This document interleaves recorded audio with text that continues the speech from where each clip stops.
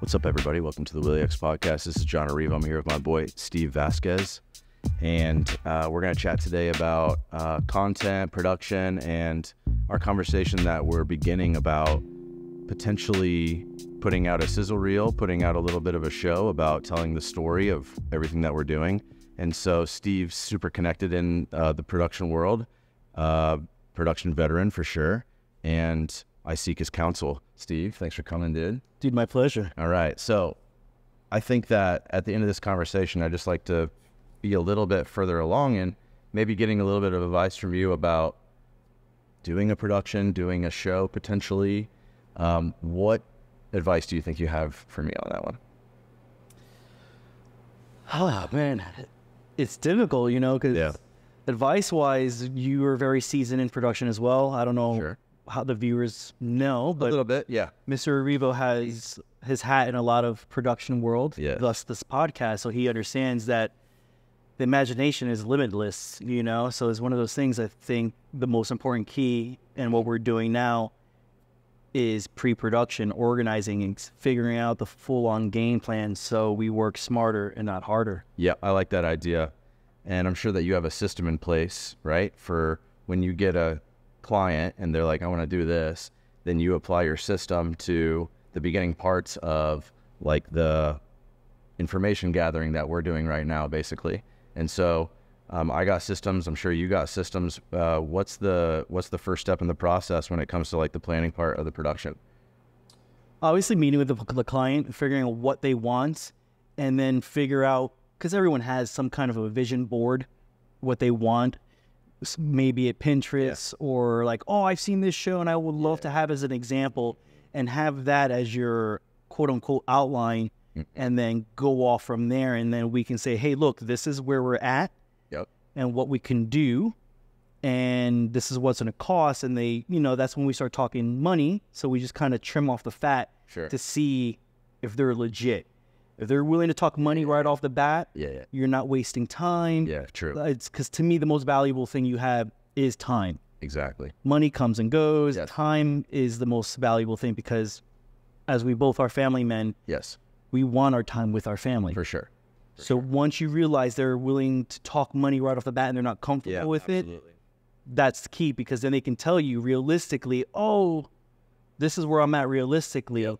So it's not hurting my feelings nor theirs. And then we can say, okay, with this as your goal and this is your budget, we can meet here in the middle where everyone's happy. And that's kind of my quote unquote template, my starting. Okay. And I asked for that information too in the beginning. And so that's part of like our negotiation process between the two of us was, I was trying to get there as quickly as possible too. The money part, right? Of course. Which is the most important part. Because you probably got other clients that are like, yo, I'm thinking about doing this, and they're super serious. They already got the money, they do. Yeah, like the perfect example. Today, I just did a shoot for Animal Sanctuary up north. Sure. Literally just came from that to this. And when we spoke, we were already talking. You just cut to the chase. Yes. Because you're in the same thought pattern and process as I am. Yeah. Family, time. Yes. And you were like, hey, give me a number, an ideal number, and then we will meet in the middle. And it was just exact same formula that I had. For sure. Just different wording, different words about it. It was the same thing. Hey, this is what it is. And then we'll talk realistically. Sure. And I called my wife before this, and I was like, hey, just letting you know, I'm going to be doing a meeting with Steve from one of my old gigs in the past, Steve in production. And she's like, okay, fine, But and the reason why time is so important, because, same thing. I did the same thing with my wife. That means they have to do more dinner for the kid. Sure. And is without our help. Yeah.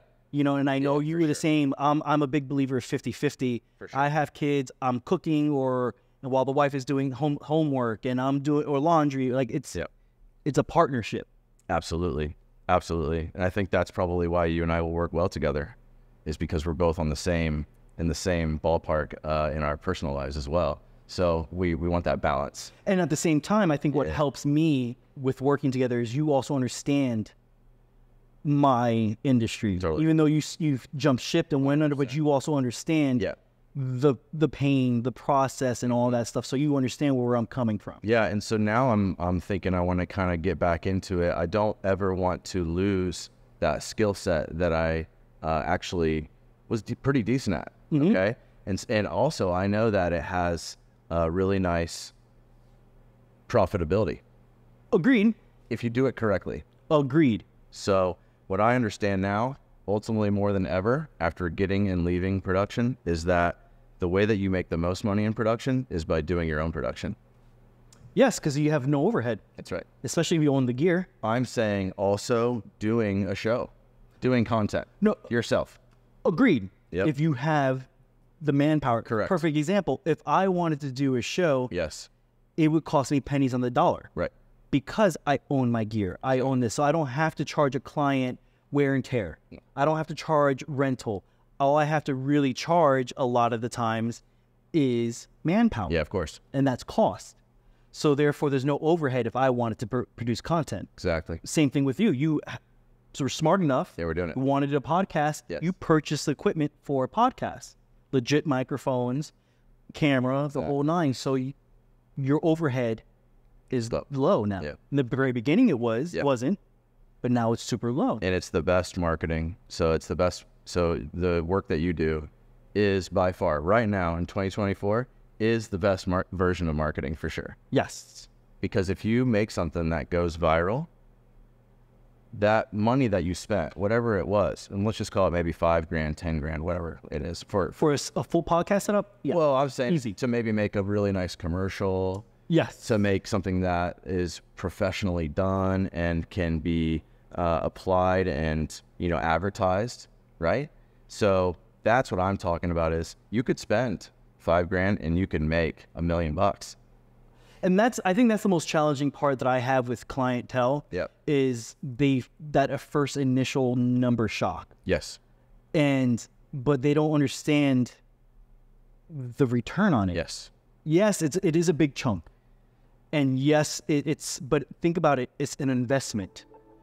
You know what I mean? And with that investment, you're going to get return on your profit. And if you're smart about it, we'll make it evergreen. Yes. So evergreen. it's not going to be just seasonal things. So, and that's why even sometimes if a client, I'll tell them like, hey man, I understand you're trying to promote this sale. Yeah. But the sales is only a seasonal thing. Yes, exactly. Let's do something smarter where it's the sale. Yeah, like come on, you're not going to blow your whole your whole budget. Yeah, exactly. On Christmas for one sale, unless that sale's gonna make up your whole year. And if you do it every single year, the same sale, the exact same thing, then you don't need to change it. Exactly. Yeah. And then we think about graphic wise, so it can stay evergreen. Exactly. So we kind of can pivot. I'm a big believer because a lot of my market is small business, and I'm a small business owner myself, as are yourself. Exactly. We are the most crucial, I think, in our industry because we need to grow our businesses, so we need to promote ourselves the most. But it's also harder for us because every penny counts. For sure. So it's very like, oh, do I need to do this? Do I need this? So we're always trying to. I will tell you, the thing that I'm starting to see that's most effective are these little skits that are being done around and in your business, but it's just a funny little skit, okay? That draws attention, something that you could definitely shoot. I've really been trying to study the marketing and advertising tactics of companies with products that are trying to make them go viral. And that's kind of the hard thing too, because some people think there's a recipe for viral. There is none. Of course. I've shot things that clients thought was going to be viral and it was the biggest flop. I've shot things that wasn't supposed to be viral, became viral. Okay. I've shot things that was supposed to be viral, wasn't viral, and then a year or two later, it picked up momentum. Okay. So there's no real mathematical equation for that. Well, one of the things that we know, though, that if you do it high quality, if you have the quality, and you put in the pre-production and the planning and the casting and all those things, you see what I'm saying? Mm-hmm. If you do those things, you at least know that you're making the caliber that they would justify to go. Exactly. Right? Exactly. What I also, depending on certain... Which is money. Yes. An investment. Yeah, an investment. Yes. And that's the thing I'm trying to do. I try my best is to educate. Okay. I'm a big believer of education. I may not speak the most eloquent. I'm rough around my edges, but I'm very sincere and I know my craft. And I try to educate people who are looking for my services who may not know what it takes to do certain productions. Yeah. And I help guide them. Because I think once I educate them and so on, it makes the rest of the process easier. And I'm not trying to make a one-off video for somebody. Right. I'm looking for clients. So what I know what I do differently. I provide customer service. Nice. Me too. You know what I mean? At the end of the day, for me, you better be happy with the product because all I have is my name. For sure. So if you are not happy, then I don't want you to talk bad about my company or my name. Right. And that to me, I do everything organic, word of mouth. I don't advertise. I don't buy Google ads. I don't do anything. Okay. Everything's 100% word of mouth. Because my thing is if I do something for you, you love it. If you tell a friend, John, Jane, Harry, John, Jane, and Harry are going to go through me automatically just because they came through you. Like, oh, I'm not going to even look for other production companies. Yeah. John referred him. I would say that's definitely how we've grown our business as well. And that's the best. That's the best one, for sure. Because even though it's the slowest way. Yes, it's slowest. But that, like you're building a house, that foundation is rock solid. Right. And then if you provide really good customer service, then you're just going to do a great job, you know? Yes. Mm-hmm. That's awesome. So before we end, I wanted to bring up, we found the Steve prank video. And we're gonna post it. Okay. So I actually found it not too long ago, and I was gonna message everybody. But I think I found it too. And just in case, please send it to me. Facts. So Steve and I, we did a really nice office style prank. Okay. And so we did want to eventually maybe start working together as like office pranksters. Yeah. And shooting it. You know, because I think that content is fantastic. Yeah. And I think it wins. So, you know, maybe I think that we're going to post it because it's a really great video and it's really funny. And we're in it and we prank our chef, Steve.